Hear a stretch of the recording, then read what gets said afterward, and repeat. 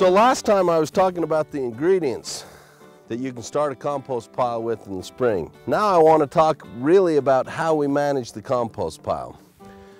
When I teach people about a compost pile, I really want to talk to them about the fact that they now have millions of pets that we call microbes.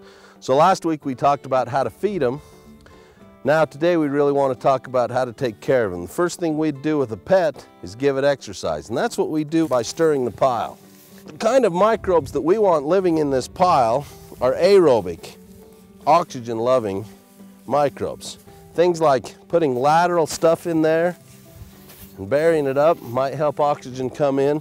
I've even seen people drill holes in PVC and put that down into the pile to help oxygen go down into the pile.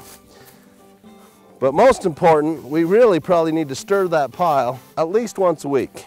Anybody that's composted in Wyoming knows that our cold winters usually shut our piles off.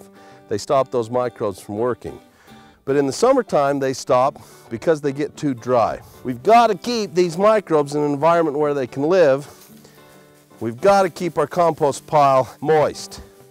We're probably going to have to water at least once a week in the summertime. The rule of thumb that I like to go by is when we pick that compost up, we want it to feel icky enough that we want to put it down, but then it doesn't stick to our hands. Kind of like a wet sponge. Again, there's a great publication on UW Extension's website called Backyard Composting. This is Hudson Hill, University of Wyoming Extension. You're watching From the Ground Up.